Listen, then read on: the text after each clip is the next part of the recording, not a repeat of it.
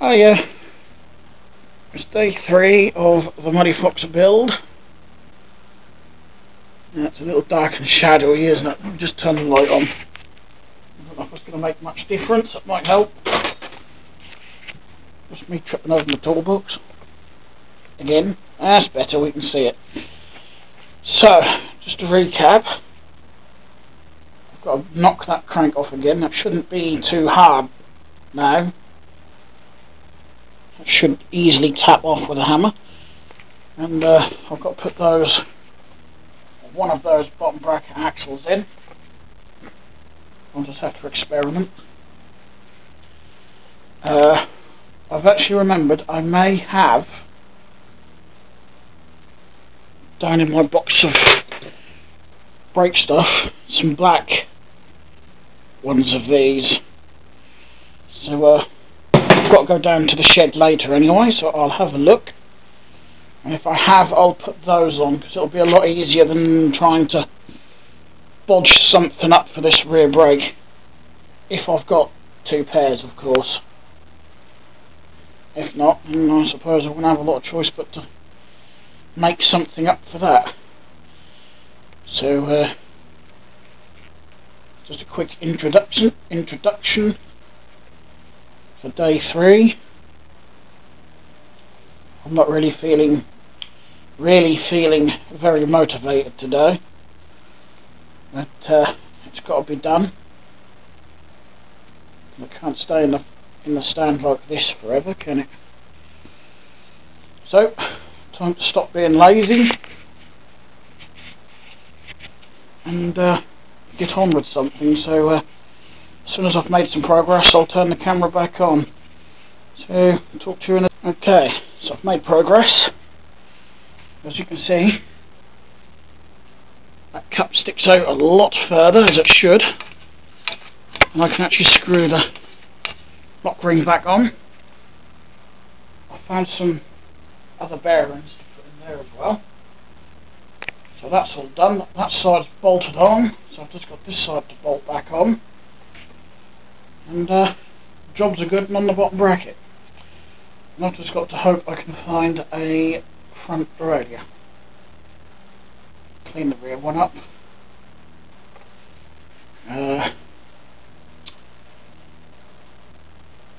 Yeah, that's about it for now. Just thought I'd turn the camera back on and give you a little update. And in case you're wondering why I'm making videos and clips like this, it's because I find it a lot easier, and there's a lot of how-to videos out there already, so I don't think anyone would really want to watch something that they already know how to do. So I'm just going to make these videos so you can follow progress on the bike side fix up, unless of course you want me to show you how things are done. I may do the odd how-to video here and there, but primarily at the moment, especially as that's the other reason, the camera batteries will last a lot longer in short bursts like this. So if I film a short clip like this with a progress report, and perhaps a little rambling as I'm doing, then the camera batteries will last a lot longer. So that's it for now. I'm going to get this other crank arm bolted back on. Because if I turn it over, I don't know how well the camera yet. You can just about see the chips on the edge there. That is why you shouldn't use a hammer to get them off. Unless, of course, you have either no other option because you don't have the tool, or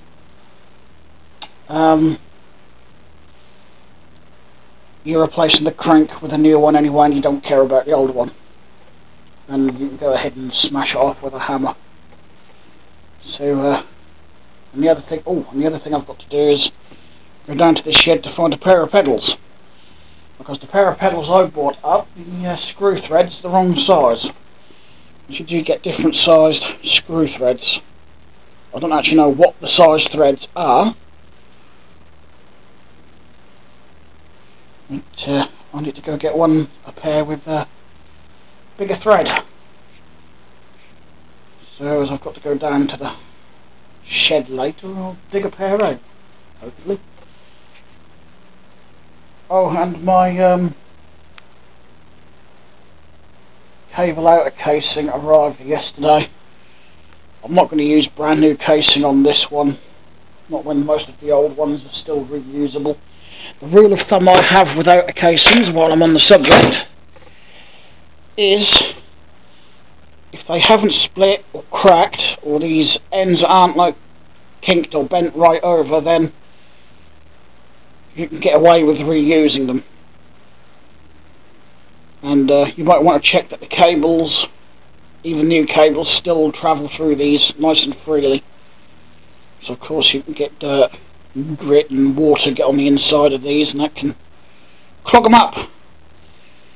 So yeah, if the cable still moves freely in them and they look in generally good condition like this one, apart from a little rust spot on the ends, which I could clean up with a bit of steel wool, then doesn't focus very well up close, does it, this camera? There's no focus adjustment on this either. That is the arse about using a cheap camera like this, but never mind. One day I'll get a new one. So yeah, that's the rule of thumb I use with outer casings. I don't think I've got any crappy ones up here to demonstrate correctly. Oh, yes, I have. You see, this one's got a bit of cable sticking out of it, so that's obviously no good. And it's not in the best of condition.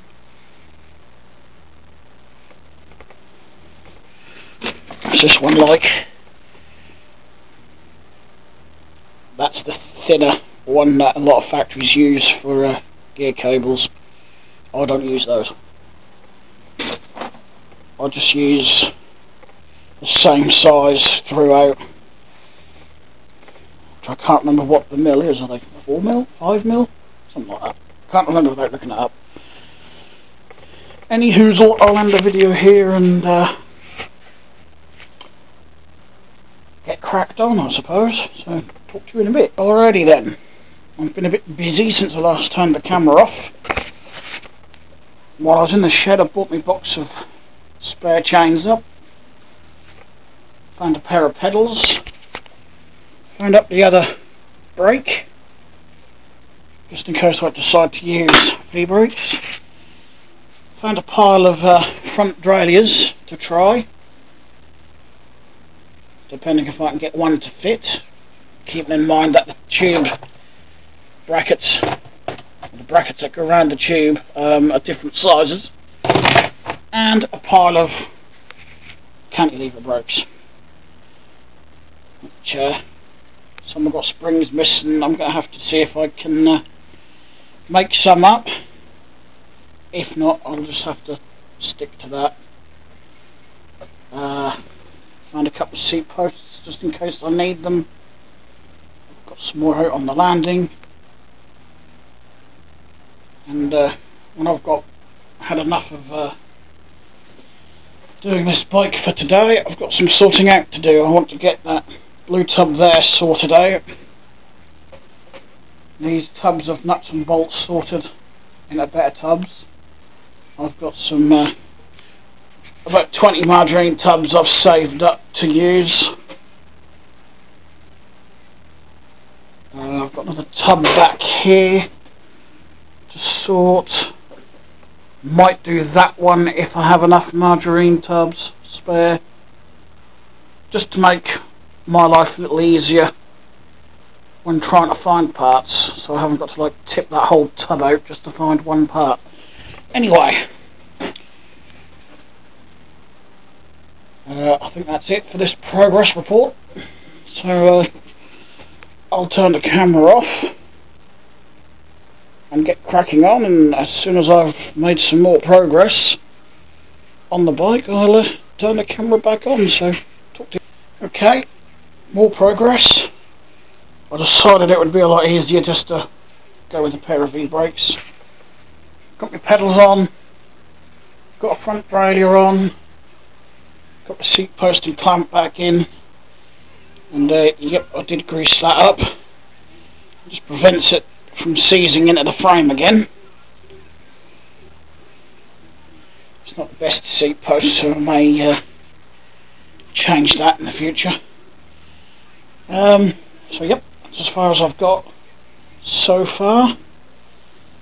Before I put the chain on, I've got to clean that rear derailleur up. I think I may get some outers sized up. I think I might just be able to squeeze enough out of there and what was usable from the bike. Those brakes, I'm probably going to take the pads out as there's still some life in them and throw them in my scrap tray. I don't think they're going to be worth keeping. Most of them are broken or got bits missing, so that's what's going to happen to them. Got a front derailleur down there which might work better on my Claude Butler, but that's a project for another day. So hopefully by the end of today, day 3, I'll have this bloody thing up and running. 3 days on a bike. Mind you, I have done jobs in between. And running errands, I've got to run an errand later. I'll leave it a little while before I do that. I've just got to go and order some meds from the doctor's surgery. And if I go while they're busy, they'll only complain. You should bring in your slip. Fill in your slip and put it in the repeat prescriptions box. Well, I would, but I've lost the bloody slip. So I've actually got to go into the surgery and up to the desk and ask for some. Unfortunately. I don't know what I did with the prescription slip. Oh well. Probably accidentally thrown it in the bin. Anyway, decided to use hexagon bolts on the crank. They're 8mm bolts. 8mm hexagon bolts, that is. Just using them because they were floating around in my box of bottom bracket stuff, so I thought, why not? I've got to find a cable clamp for that, which will probably be in that little box there, or I might have one in another yellow margarine tub I've got kicking about in the kitchen, I think. So time to turn the camera off and crack on with some more stuff, so I'll talk to you in a bit. Oh yeah, back again. Well, cleaned the derailleur up, so it looks, it's not perfect, but it looks much better than it did. And I've got a chain on it. Yeah, the wheel is not staying in there, I just used that to size the chain up. So I need to go down to the shed to pick a wheel up from down there. Need to make sure that front derailleur is all lined up properly. And I'm going to sort the wheels out, get the brake pads in.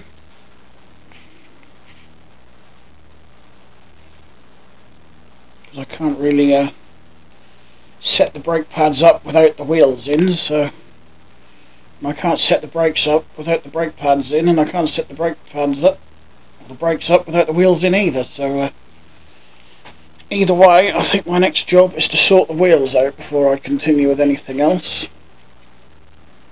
I could feed all the cables through, but then I'll have cables flailing around everywhere and getting in the way, so next job, wheels.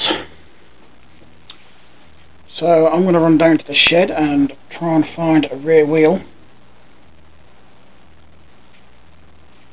Something half decent at least. I might have something up in this cupboard. Well, anyway, I'm going to turn the camera off and talk to you in a bit. Hey, back again. This time wheels are in, pumped up. Just hope they stay pumped up. Brake pads are in, and a clamp up as well. So I've been a bit busy. Now I think it's ready for the last part now, and that's to fit on all the cables and set everything up. So that's the progress so far.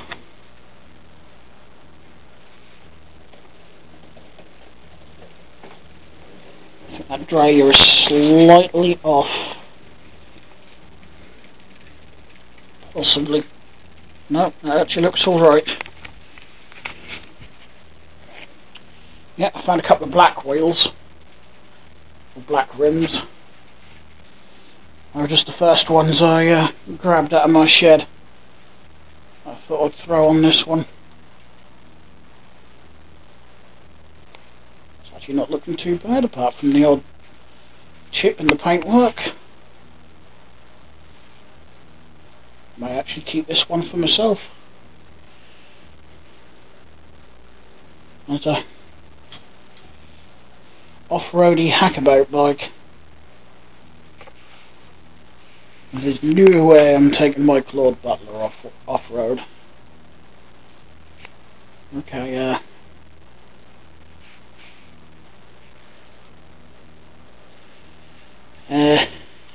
that seat probably won't stay on there. It's better than the one that came off, and it's probably a lot more comfortable than that skinny one down there. I think that one's actually more of a racing bike seat, looking at that. So, given a choice, I'd rather have one with a couple of little holes in it than one that's going to hurt my arse.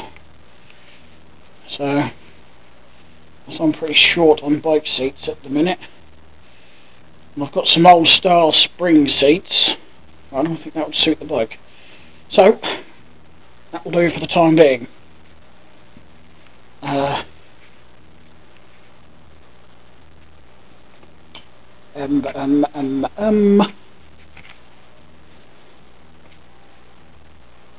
think I'll get away with that derailleur set as it is.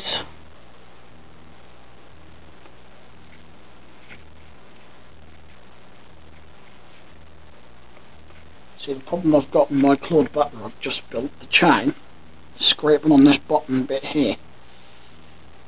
But if I lower the derailleur down so it doesn't scrape, the derailleur then doesn't clear the top chain ring. So, not sure how I'm going to deal with that. I may end up putting a small crank on the Claude Butler, like this one.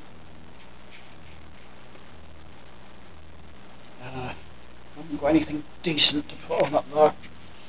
So that'll be a future project. It's rideable. It'll do for the time being until I can perhaps afford a new crank. But I think because of the derailleur design I've put on it, I mean, I don't think that Falcon is a different design, but I don't think that's going to go around the seat tube. Then I've got another one of these, which is exactly the same design as what I've got on the Claude Butler at the moment.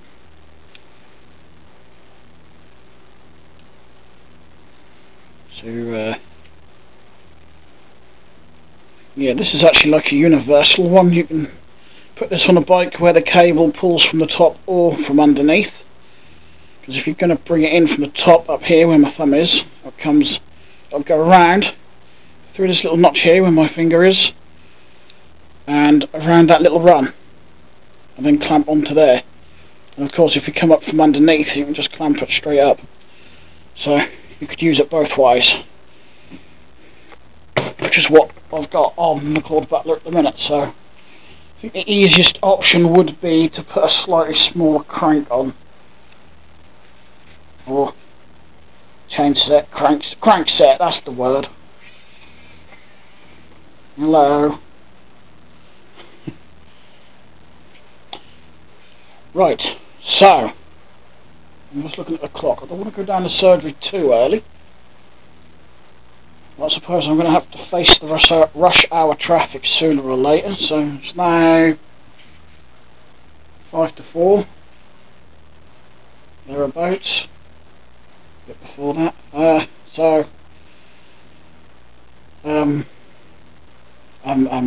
say a lot, don't I? I'm going to turn the camera off here, feed some cables on, perhaps set the brakes up so they're done out of the way.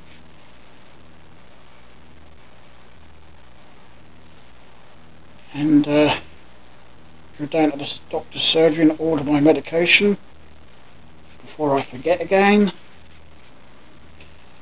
So I'll turn the camera off and I'll talk to you in a little bit. Ta-ta. Okay, I've just got back from the surgery. I haven't done any more to this, but I want to talk about something anyway. I used my silver Viking Targa full suspension mountain bike, and first gear was fine, second gear was fine, third gear was fine, fourth gear was fine, and then I get into fifth gear. It's a 7-speed freewheel, so I got in the fifth, got to the hill that I have to ride up to get to the surgery, and crunch, the chain slipped. So I eased off on the pedals, gave it another shot, putting some effort behind the pedalling, and crunch, it slipped again, and it did that 2 or 3 times. So I've got a feeling that fifth gear is had it on that freewheel, so I'll have to change that. That made me look at this one. I don't know how well you can see that, but if you look at 6 on here, these teeth on 6th gear are like needle points compared to the teeth on the others. And that's a good indication that 6th gear is had it, so I'm going to have to change the freewheel on this one. But I'm not going to worry about that for now. I'll do that once I've got the bike sorted out. I'll probably put this freewheel on.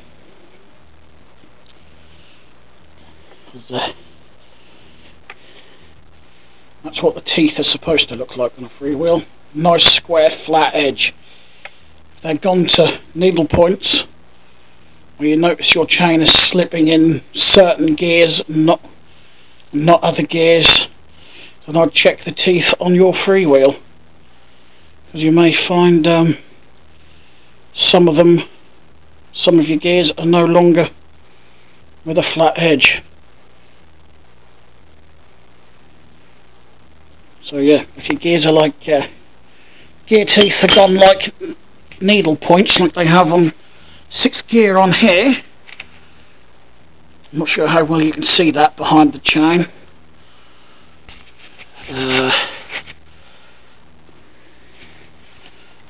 If I lift the chain, you can get a better view of it there.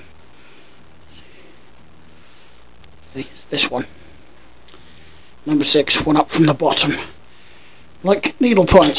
So I know for a fact, as soon as I get this bike sorted and take it for a test ride and drop that into 6th gear, I'm not going to get any grip with the chain. That's just going to slip. So I'll have to change that before a test ride, but I'm not going to worry about it right this minute. I'm going to carry on getting the cables threaded in and gears set up and brakes set up, and I'm not sure what he wants. He's meowing for something. You know, I know for a fact he's got food in his dish. Yep. Anyway, I'll talk to you again in a little while. Okay, that's the brakes sorted. Front brakes on, perfectly fine. Rear one is a bit spongy for my liking, but I did get it to work, and that's how I did it. I used an old brake lever cable adjuster, put it on the end of this tube, put a bit of plastic tubing in there just to protect the cable, little bit of outer casing through a brake noodle, and voila, one brake. But like I said, it's a bit spongy for some reason. Should do. That'll stop us. That's all I need to worry about. So just thought I'd update you on how I solved the rear brake problem. That's why I keep loads, and I have got loads of cable adjusters of all sorts, shapes, sizes and ages. Some for old brake levers, some plastic ones for old brake levers, more modern ones, and so yeah, that's how I fixed or solved that problem. Didn't have a cable stop on there for the outer, so I made one.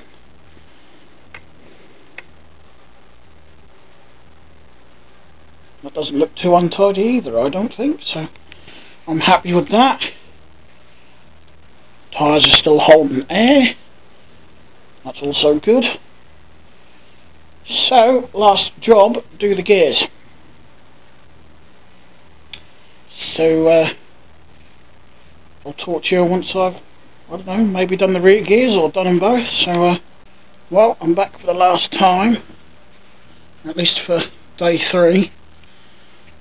Gears are all connected up, they work. As you can see, it's getting dark outside. I've just been on another bike ride. Testing out the Viking. Haven't fixed it, but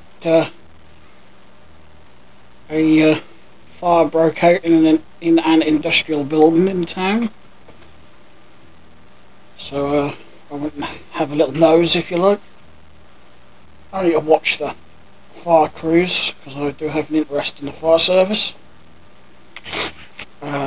Nothing serious, just a rubbish fire inside a building. So no one was hurt, thankfully. So yeah, back to the bike. It's done, apart from that freewheel, which I'll do later on at some point. It's not important. The rest of the gears are still intact and should still work. I'm more likely to use the Viking, so I think I'll save that 7-speed freewheel I've got somewhere over there on the sofa for the Viking. If it wasn't getting dark, I'd have whacked it on now. So I don't have any more bikes to do, so this will be probably the last of the bike videos. Nemo's asleep in his little box bed. Of all the things to like sleeping in, he chose a box with a towel in it. Oh well, if he's happy, I'm happy, so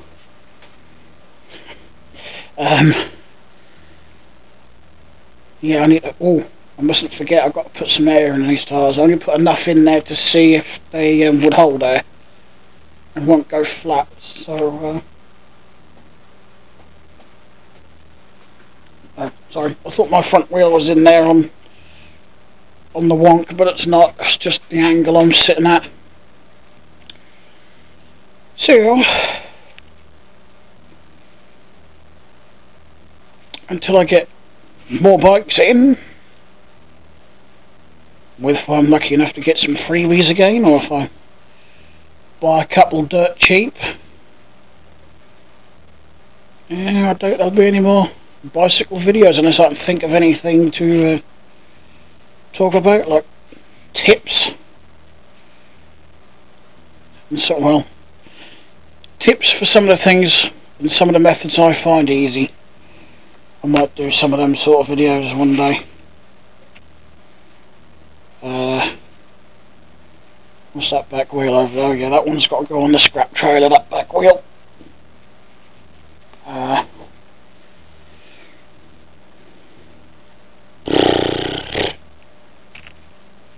think that's it. I'm not sure if I'm going to like the rear brake on this or not, because I don't like spongy feeling brakes. So that might be something to sort out later. But the gears are functioning, at least when it's on its stand. Sometimes I find they don't like to function when you ride them, so you still have to fine tune them. I can do that outside. I may do that before it gets too dark. I'm not actually sure where I'm going to put the bike though, or I may save it till tomorrow, because I'll have to bring it back upstairs anyway, because I've got no room out in the shed. So I may actually end up having to sell 1 or 2 bikes just to make a bit of room. I'm not sure which ones I'd sell yet.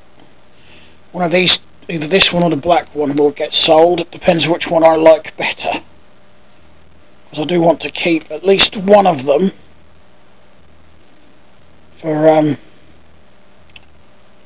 off-road trail use, just for Weaver's Way tracks and whatnot.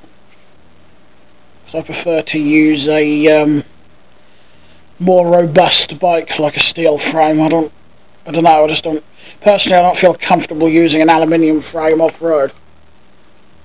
I just don't feel they're strong enough. I could be wrong, they could be perfectly strong enough, but that's just me and my personal preference. I just prefer a steel bike like this if I was going to go bouncing off-road. Probably a good idea, because I'm not exactly a small chap, as you've seen in the videos. I've got, pardon me, I've got quite a gut on me. Look, that's all I've got on me, weirdly enough. Perfectly healthy, I can ride a bike perfectly fine without getting out of breath. I can ride to my mum's, and she's about 8-9 miles away, and I've done that trip. I only really do long trips when the weather's nice though. It's not nice doing long trips in crappy weather. I did notice something interesting on this frame. Apart from that little threaded screw hole there, there's nowhere to mount a mudguard or a reflector or anything like that. That does go all the way through though, that hole. So well, actually, I won't be putting mudguards on it, will I? Lights and reflectors won't be a problem, because they can go around there, providing I don't have to lower the seat anymore, or on this tube here. I do like that design. I don't know why, I just like that fork design they've done on here.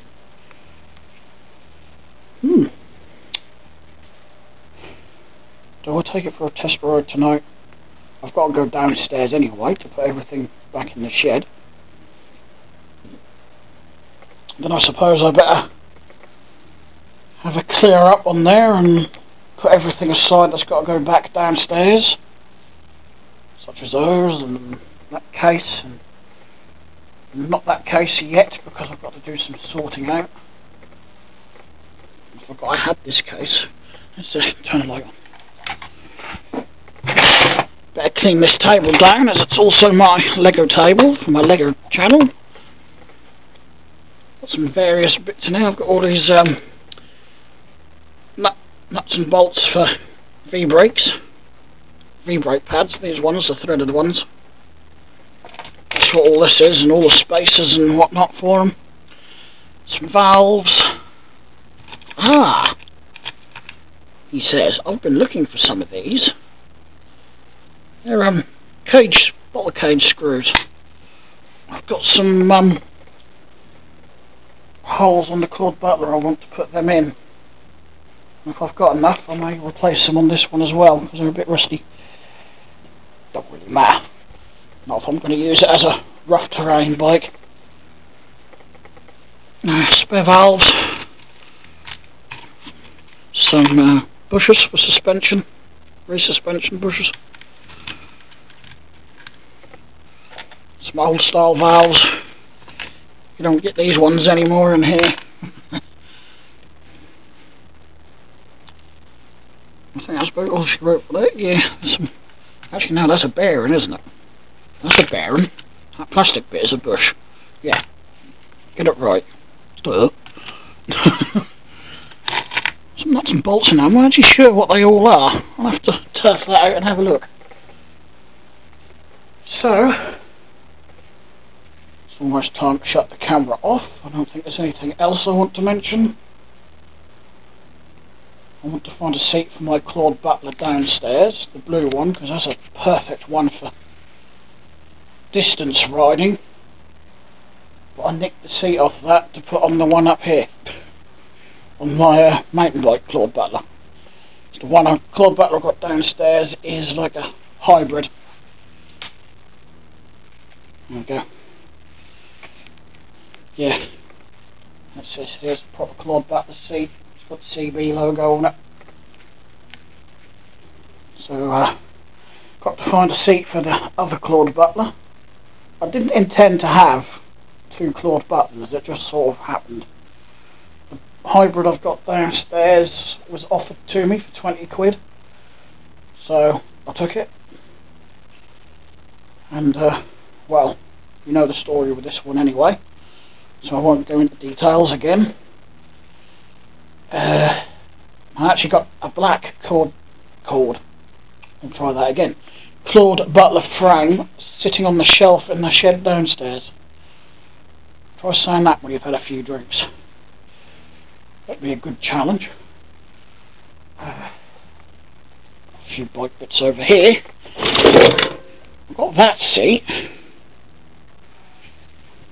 Oh, actually, that's not too bad. I may put that on the Muddy Fox through there. It might look a bit daft with the being so big and bulky, but I've got a big fat ass anyway, so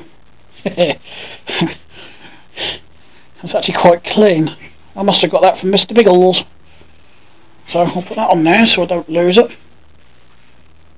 One of these days I'll go through that closet. Maybe I can. I'll try that. I'll start again, shall I? Maybe I'll turn the camera on and film that.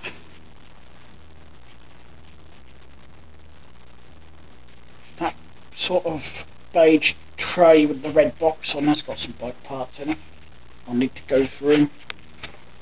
There's a racing handlebar down there, an old one. A scrap, I just want to take the brake lever off of that. Dirty laundry. Box cars. I'm getting sidetracked now, I'm rambling. And you can't see it, but the cat has thrown up some of his food behind my bike wheel on my Lego street, so I've got to clean that up as well. Bless him. Never mind, that's not his fault.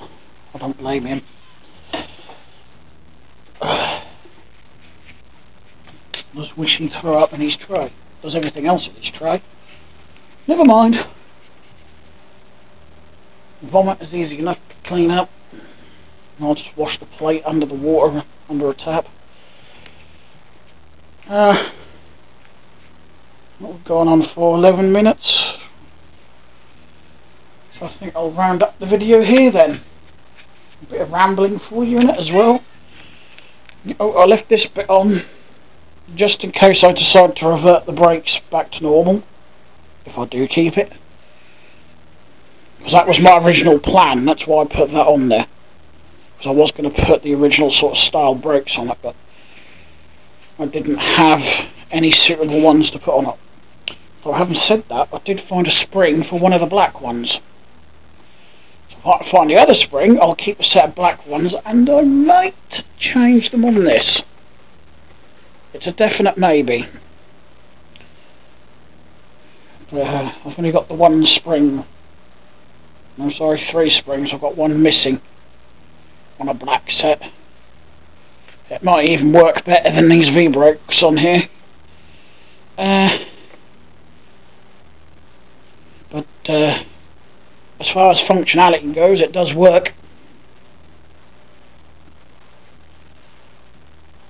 Oh, that's what I'll mention while I've got the camera on. I'll save doing another video. I've been doing this, got to be over 15 years now. Mostly self-taught, apart from what Dad taught me.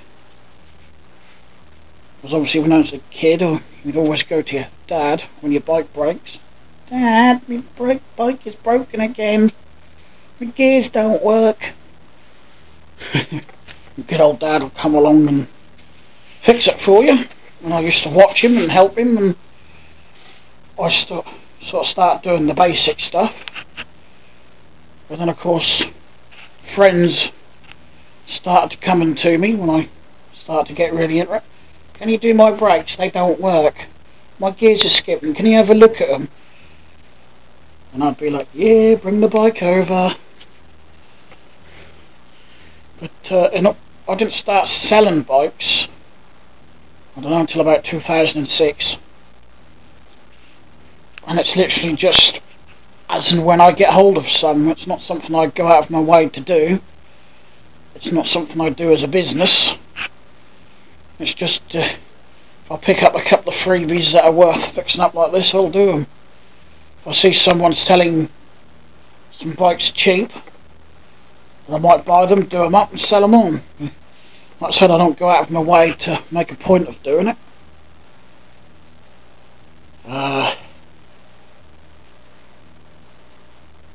But I first started out selling them. Actually, in fact, instead of let this video go on anymore, I'm going to end it, and I'll tell you the whole story in a separate video, which I'll probably make straight after this and, I don't know, upload some other time in the future. Very near future. So, I'll say goodbye for now. Thank you for watching. And if you liked the video, please hit the like button. If you disliked it, hit the dislike button. Any comments and questions, please leave them in the comments below. And I'll talk to you later.